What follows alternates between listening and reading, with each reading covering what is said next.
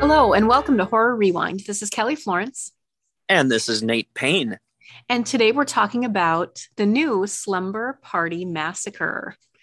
Nate, thank you for telling me about this movie because, as I mentioned to you before during when we were watching it, I wasn't a fan of the original, and but I had heard good things about this one. So knowing that it had your stamp of approval, I went in fully on board, and I freaking loved it. Yeah, yeah. I hadn't seen the original in a really long time and didn't really know anything about it other than after we watched the remake when you had said like, oh, I didn't well, remember we had talked about how the original was written by a feminist and all this stuff, and then you had said something like you felt like it doesn't come across in that movie. Right, right. And I agree after having revisited it, like immediately after we watched the remake, I was like, oh, this really is kind of like, I feel like they kind of missed the mark, but also for the time, maybe, I don't know. Yeah, It's before my time, so I don't know what the actual message would have been, but yeah. yeah. But Oh I my just, God, though, you'd think that this movie like destroyed the lives of men around this country. oh my gosh. So Nate has been showing me some screenshots of, is it a Reddit thread? No, I hang out on the Blu-ray.com boards. Oh, okay. So it's a board, and people are really missing the point of this satire and the humor and the cheekiness of it all, pun intended. But you have to share a little bit of that discourse if you would. Well, one guy who was like, one of my favorite comments was something along the lines of like, uh, there weren't any bare breasts or anything. This movie's sexless and bloodless. They didn't even show a woman's butt. There's no sex in it. It's and it's so forced and it's too woke. And Oh boy. characters seemed forced. And I pointed out the scene where, she took her boobs out and was like, I'm tired of playing this role. Yeah, It's like, did this movie just completely fly over your head? I Like, know. completely?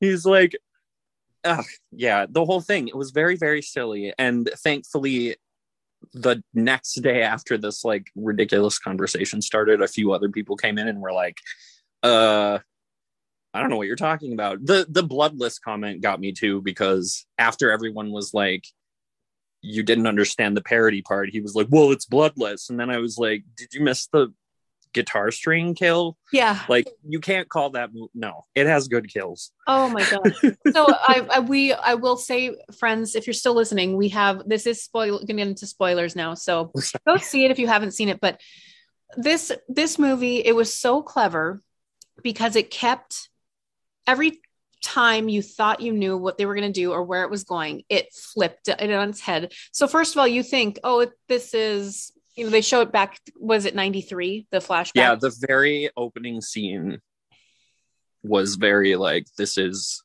the remake part. Yeah, yeah. And so you think, okay, like this is what the movie's going to be, but then it wasn't. Also, one of my favorite lines happens. The guy is watching them, like the girls in the cabin, and he's got his hand on his hands, and he sees another guy looking through, and he's like, pervert. Like, Yes. that was so funny. Yes, that in the first, I feel like that line really set the tone. And also, it's worth pointing out, it's a dude jerking himself off, looking at someone else, going, "You're a pervert." Like, Yeah. it's the same as the guy on the message board. Yes. This game is, or this movie's dumb because it doesn't show any tits. Like, you're not. Oh, I specifically pointed out, I was like, so it's woke because it has butts in it of yeah. men. Yeah. But like broke because it has no lady boobs. Oh boy. It's like, if only there were dozens and dozens and dozens and dozens of slasher movies aimed at straight guys. Yeah. If Like, only. I just can't even believe it. Ugh. This then the movie, goes into the present day, quote unquote, and we see these girls that we think it's going to be them going on this trip, but really they're going out there to set the trap for the killer. And so it just keeps, and they're the ones who actually broke down their own vehicle in order to recreate what this girl's mother and her friends went through. I loved it so much. And the guys at the cabin across the lake, like literally two guys named Guy. Yes, that was amazing. Like the generic. And I do have to say too, like the guys in the movie are presented as like decent people. Like they're just like regular dudes. And I liked that. Yeah, they didn't even try to make them like, oh wow, they're sexist pigs. No, like they were just dudes. They're having a good time. Yeah, they definitely were having a good time. That pillow fight, like I remember doing that in high school all the time. Like we would, take trips out to cabins and have pillow fights. Oh my God, it was so funny. And you mentioned the guitar. That's from a sequel? I believe so, yeah. The guitar itself was in, I think, the second movie, if I have read the internet correctly. Yeah. That kill was amazing. Like the guitar string on the drill, and like every kill was amazing and gory and like fun gore. Like the drill through all the parts. It happens to a bunch of people. Like, I anyone who tells you that this movie is bloodless and sexless has not seen this movie. No, exactly. Now, I was looking at the writer and director. The director, I see that she is from Canada. And north of us, actually, she went to Winnipeg film school. And then I saw the writer worked on Ash versus Evil Dead for I did not know that. Yeah, so that's cool. So she was in the writer's room for that show. I do love that show. I know. And that, I always say like horror comedy is my favorite genre. I think it's the toughest to pull off, but Ash versus Evil Dead obviously nailed it. And I think this movie nailed it. So you can tell that, okay, she's in the right place. Like this is what she should be writing. Yeah, I agree with that completely. I agree in general on horror comedy. I don't know why watching like extremely copious amounts of like gore flying across the screen on people is like hilarious to me. I don't know what that's about me, but like it's funny because like there's a line where it's not enough is kind of lame or whatever, and then there's a line where it's like that's too real, and I'm like it's making me uncomfortable, which can be a good thing if that's what the movie's going for. Right. And then but once you start introducing like using words like gallons when describing, then it's like hilarious. Yes. It's funny that you say that because we were just talking, and I won't spoil it in case I won't say what we were watching, but Meg and I were talking about something that we watched recently, and they had to dismember a body. And the tone was serious and it was real. And the gore was like uncomfortable because of the tone. But at the same time, we watched much more ridiculous things in this movie and it's hilarious. So it's just literally about setting that tone and what sort of mind frame are you in? Yeah. I do think that says that kind of to circle back to the original Slumber Party Massacre. I feel like from what I've read, it was written to be a parody. And then the director was sort of, it's unclear to me whether it was her decision to make it like film it straight or if that was something forced on her. Like I've read kind of different conflicting things, but yeah, like that movie, written to be funny, but then it is shot in a way where it's not funny. Right. Like, yeah. It takes a specific eye, I guess. Yeah. I haven't, like you did, I haven't revisited it again because I was just so disappointed when I saw it the first time. I'm like, okay, I can't. But, maybe I'll go in with this fresh outlook and see what I think. But like you said, to watch with like the knowledge of what it's supposed to be, because I had no idea until this movie came out that movie was ever meant to be anything other than just like another slasher. Yeah. And I watched it. I know like the women in that fight back at one point, and I think that was sort of the like this is the feminist thing, but like it really is something that most slashers of the era did. Right. Like Final Girl is a thing because of the 80s. Yeah. And 70s, but like the Oh shoot, where was I going with that? Oh no, I hate when my brain gets sidetracked like that. It's okay. Yeah, I love this movie. I love how unhinged the killer is, and he just literally has the look on his face. Oh my god, I want to play that guy. That would be fun. That would be a fun role to play. And when they kill him, and then the little sister comes in and just stabs him a bunch of times, like that was hilarious. She was hilarious too. Yeah, her whole like when she first appeared, and they're like, "This is supposed to be our weekend. You weren't invited." And she's like, "Yeah, I know. That's why I had to come." Oh my god, yeah. She was wonderful. I liked her a lot. I liked the whole cast. Yes. I felt like across the board, it was good. And it was interesting because, yeah, there is a point, like at that point when it's revealed that yes, after they kill him, and then there's the rest of the movie where it flipped once again. Yeah. All of a sudden, everyone's performances become a lot more real. Yep. Because before they were playing apart. Yep. Exactly. And that was another thing, like that message board dude clearly flew over his head. He was like, it was bad acting. And it's like, they literally did that in the movie. Like they said, we're acting poorly on purpose. Yeah. Oh, people are weird. And yeah, like the one girl was playing like the dumb character, and she had a lot of good one-liners. But then of course, when it flips again, everybody became their real selves. And and she is the mechanic. Yes, and she's super smart. I love that. Her one-liners were amazing. And also, I do think some of those one-liners were things like I felt represented by her a little. Oh, yeah. Like I'm capable with some things, but I also say a lot of really dumb things, sometimes on purpose, sometimes that's what they are. Yes. I loved it. Oh, and I love when the guys came over, and I can't remember the dialogue exactly because I've only watched it once, but the tall guy's like, I've got a girlfriend. Like immediately he's going to shut it down. Yes. Their fear of them was hilarious too. Yeah. Like, and it made perfect sense. Like the things they were seeing these women do, like out of context, it was like, whoa, we need to leave. I also did absolutely love when they did go to the guys, and the guys all of a sudden were like, okay, we're taking care of this. You all wait here. Yep. We're leaving. And then the one guy, when he's like, they're like, don't go. And he's like, I don't want to, but my toxic masculinity.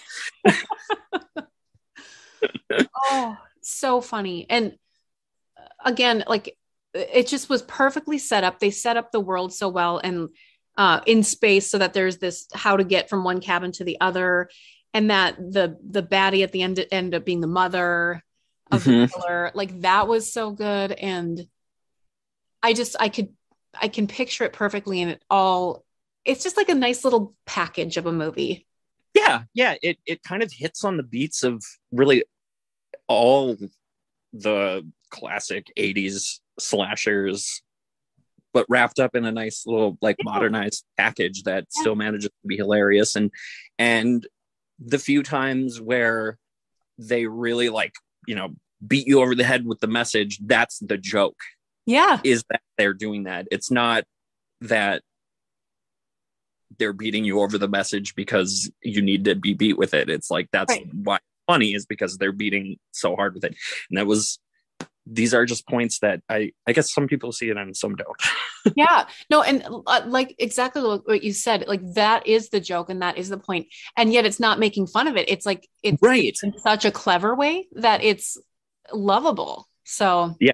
I guess that's a good way to put it. It's lovable. It didn't feel insulting. Preachy. Yeah. Or preachy. Preachy is a good word. Yeah. It did what it did, and it did it well. I was very, very shocked, especially because it was made for sci-fi. Yes. Like I wasn't expecting much. So it must have premiered on the Sci-Fi Channel in the fall. Is that right? I think so. I don't really know about this. So out of the loop on like live TV stuff because I just stream everything. Me too. Yeah, I had no idea it was a sci-fi movie until after I had watched it the first time. I was just like, oh, they remade Slumber Party Massacre. I should see this. Now, we watched it, of course, streaming or renting, and it's on Blu-ray now. Is that right? Yes, it came out on Tuesday. Okay, so Friends, watch not the TV version, watch the unrated or the regular version, because then you get the butts. The butts are cut. Yeah. Actually, I saw a picture. It's not that the butts are cut, it's that there's CGI steam. Oh, okay. Overlaid. So you just don't see them, which is really unfortunate. Disney Plus does that in the movie Splash with Daryl Hannah and Tom Hanks. Yeah. You never see her butt now, I guess. They like made her hair look longer or something. Anyway, not that it matters, but it was just like a thing I remember. Yeah. It's funny you mentioned Disney Plus because I've been rewatching The Simpsons and I'm really surprised at how much they're like gets through. Yeah. Because wow, there are some interesting moments in that show. Yeah, it's true. It's been on forever. This movie, we looked up where it was filmed. I was curious, and it was South Africa. Is that right? Am I remembering? Yeah. I think like Cape Town or something in that vicinity. Yeah, it's really pretty there. Yeah. I always am like, whenever I see movies shot there, I'm always like, where's this shot? I know. I'm always fascinated, and there's so many movies being shot, elsewhere. I guess for incentive reasons, but I thought the setting was perfect. It was brilliant. Yeah, the cabin they stayed in reminded me of my uncle's cabin growing up. That same like kind of like kitschy, junky, rustic, like this has been sitting here largely ignored over the last decade.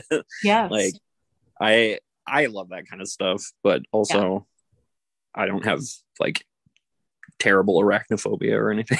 Oh yeah. I loved it, and I would I also love how they brought it into the modern era. Like there's this crime podcast, and like of course people visit it because of the they want to retrace the steps, and that's just so clever. Yeah, I did love how many times they threw back to that podcast too. Like that, like the mother complaining about it, and the guy with the shirt, like he came because of it, and they were there.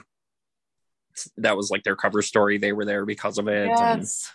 And then when the one guy outside met the guy and was like, "Oh, we're here because of you." Oh, I was like, he's gonna die. I know. I felt sorry for them. And like the guy who came with the car part, you would think maybe he's going to be a creeper, but he was just totally innocent too, and he ended up getting murdered. Mm-hmm. Oh, yeah. So good. Oh, and also like I've said this before, and I'll say it again. It was well done, but I don't like to see people realistically vomit on screen, and that that was so rough. much. And they even had the camera like in the bucket for one shot, and she like went right on the camera. Oh Lord.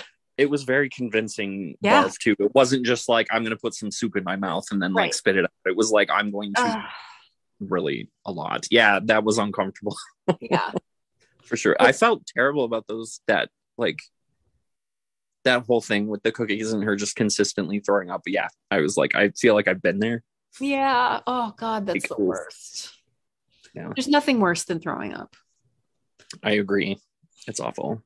And then that poor girl, like we were saying, I can't remember any characters' names right now, but when she was trying to fix the car and her death, that was so sad. Oh, and the blade thing, they took the guard off. Oh my God, it played into my like hugest childhood fear. Oh, I used to sit in the front seat anytime we were driving, which was a lot. Anytime I had to sit in the front seat, I was always scared that some like flying, spinning piece of metal, I didn't know what it looked like, but I always figured something from the engine was going to like explode and like rip my legs off. Wow. It was just like weird, irrational thing. I was always really scared of something like blowing up into my legs. And obviously that's not what happened, but like the spinning metal situation and it was so clever though, because then they showed like that the guard had been taken off and it's like, do not remove or whatever. And because you're like, yeah, what kind of car part would that be that is just open? Right, like why is there just a metal fan like open Yeah. Yeah. And see, I know so little about engines. Like I wouldn't even know about that. So I could see myself getting my head like sucked into a like belt or something. Yeah. This is why I bring my car to other people. Yeah, me too. Like I can check my oil, but I've never changed it myself. Yeah. I have. I'd prefer to pay someone. Yeah. I don't like being under a vehicle with a jack. That's another thing that always I watch too many horror movies. Yeah. No, I know, especially under especially like all the Final Destination movies. Every time anything happens, I'm like, oh my God, what is the Final Destination like sequence of events that's going to kill me in this moment? You know? Yep. Yeah. Oh my God. When I read, do you remember last spring when a logging truck lost its load out west? Yes. Oh man, I think of that constantly. Yeah. It's like that log scene in Final Destination 2 ruined driving near trucks for me forever. And probably everyone within 30 years of my age. Yeah. I think I've seen multiple posts about that every year. Mm-hmm. People posting a picture behind a truck. Yeah. It's true. That is one of those moments that definitely kind of stuck into the cultural zeitgeist. So I have to say too, this movie, I'm enjoying watching different filmmakers remake some of these older movies for a more like modern audience and more like modern sensibilities. And I know that people throw the term woke around all the time, and I feel like different movies pull that in varying degrees of success. And I definitely felt like this one did it without, like you said earlier, getting too preachy. Yeah, it could, because it was self-aware, like of exactly what it was trying to do. Exactly. And I can always appreciate when that is done. Yeah. And yeah, I feel like it stands really well. It reminded me of Wrong Turn. Yes. In that way, and the way it was just like constantly flipping the script on you. Only obviously Wrong Turn never tried to be funny. Right. Like, that was an example of a holy God, this movie is just like constant stress. Oh, yeah. Yeah. And so on that note, like this movie never made me feel stressed. Like I was along for the ride and I was ready, and I still never knew what was going to happen. Yeah. I was there to laugh and go, oh yeah. We had I love too that the mom was able to come back at the end and, get her revenge. Yes. And that would like good fight sequences, like realistic, again, not like Marvel superhero sort of fight scenes, which that's fine sometimes too, but this felt really real. Right. They weren't going for like Malignant. Yeah. Yep. Yeah. So I thought it was great. Yeah. Well, I'm glad that we agreed on that, and I'm definitely glad I was able to share it with you. And I'm actually especially glad that you were like not interested in seeing it. Yeah. Because that was like more exciting. Because I was like, oh, she probably doesn't like look up, like she probably doesn't know anything about this movie then. That's awesome. Yeah, I knew nothing. The only thing, like I had seen some people tweet about it and how funny and clever it was. And I'm just like, who are you? And do I trust your opinion? Because you just don't know when you see something on Twitter. Right. Yeah, no, for sure. So yeah, Twitter is an interesting place to try to find movie recommendations. I need some subtle, like an obscure horror movie that I probably have never seen. And people will be like, have you seen The Babadook? I know. Oh, now we already talked about this on the podcast, but that reminds me of, you just saw the latest Scream movie. They did a lot of clever, I don't want to say not as clever as this, but they did some references like that about being like elevated horror kind of jokes. Yes. And I thought that was nice. It was a nice little wink to the audience. Yeah. Yeah. I probably shouldn't start talking about that movie because you already did a note on it. And but do share your thoughts. the meta aspect of that movie was good. I didn't love it as much as some of the other sequels, but I liked how they kind of went for the more quote unquote elevated horror look of it. Because leading up to it, I was wondering what they were going to do. And I remember saying like the requel thing because keeping the name just Scream.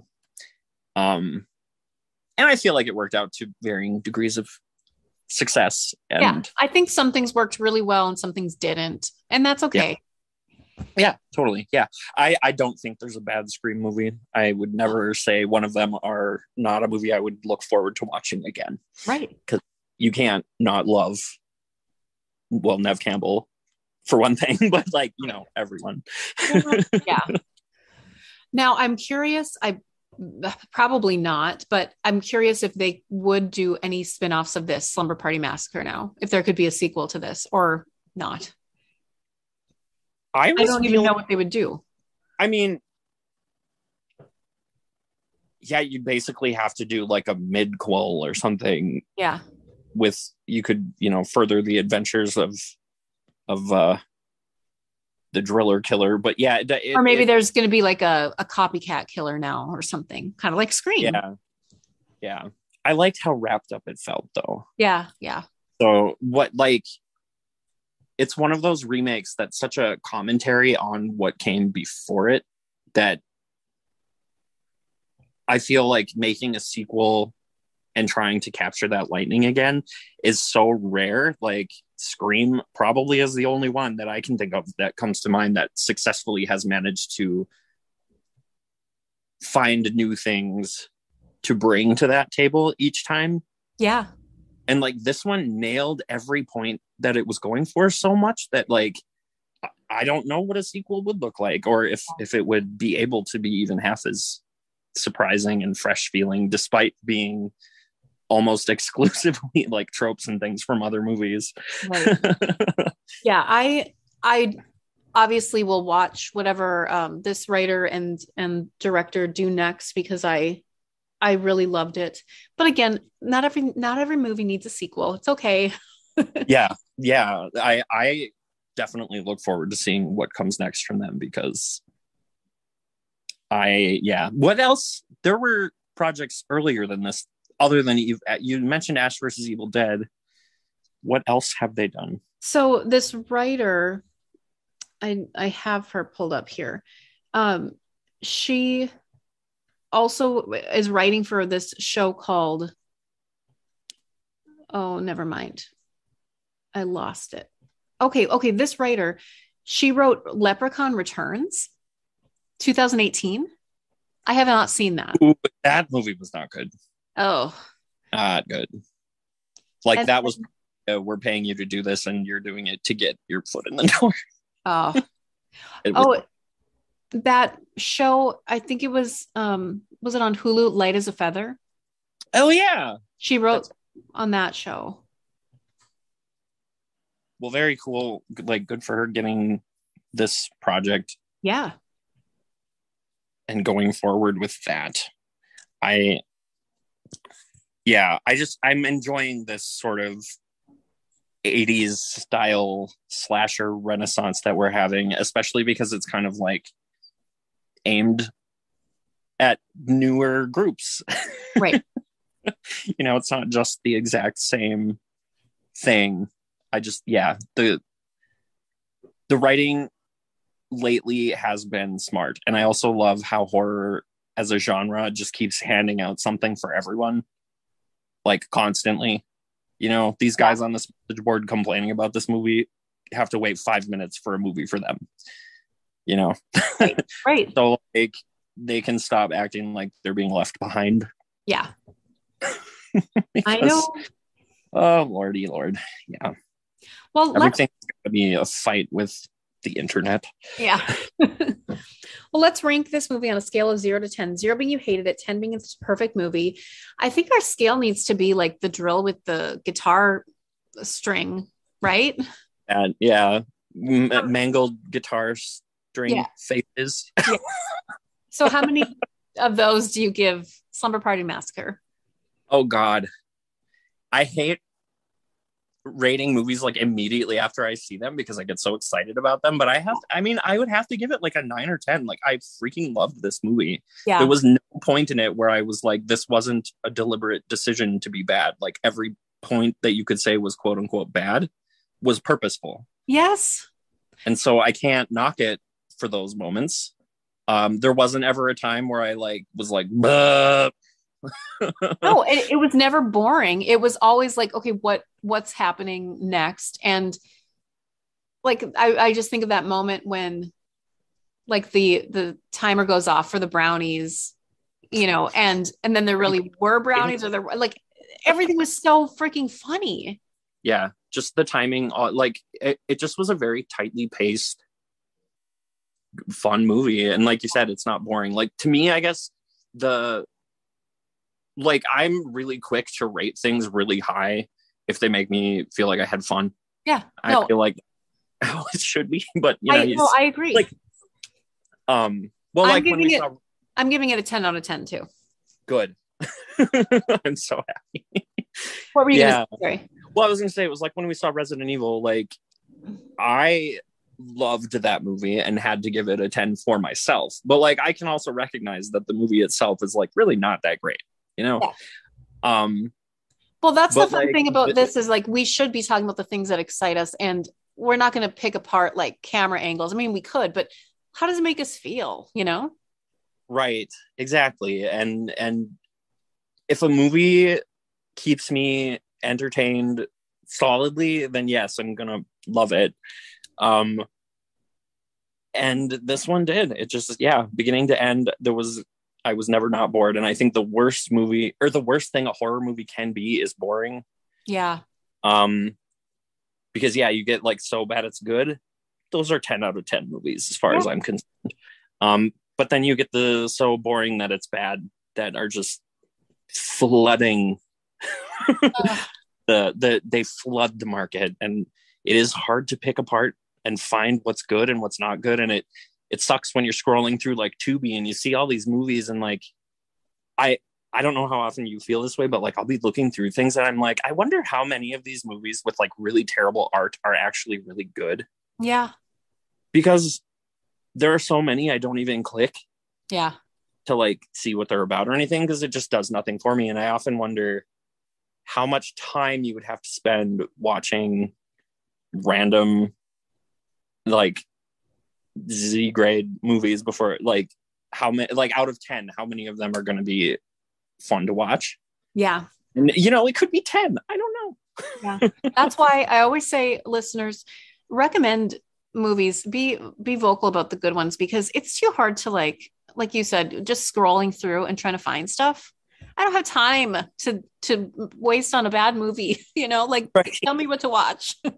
Yeah, let's find the good ones, and I, being able to like amplify those, especially the like zero budget. Because I know like if I made something, like I would want people to see it if they liked it, and I would want people to find it. Yeah. And it's hard to find something without some big name attached to it. That's completely off track from talking about the other movie, but no, I think that's a big thing. Yeah. Well, thank you for joining me today, Nate. And next time you come across something amazing, please invite me over again and we'll talk about it on the podcast. And same, you have recommended a couple like real bangers lately that I really like. Shudder. Can we just also talk about how Shudder has been just killing it? Yeah. This year and last year, like my God, so many great Shudder originals. Yes. I'm not being paid to say that. Yeah, but you can pay us to say it if you want to, Shudder. Yeah, if they wanted to, I would definitely like Venmo me. Yeah. All right, I'm going to stop recording, but I'm going to keep talking to you. So until next time, we'll see you in the horror section. Bye.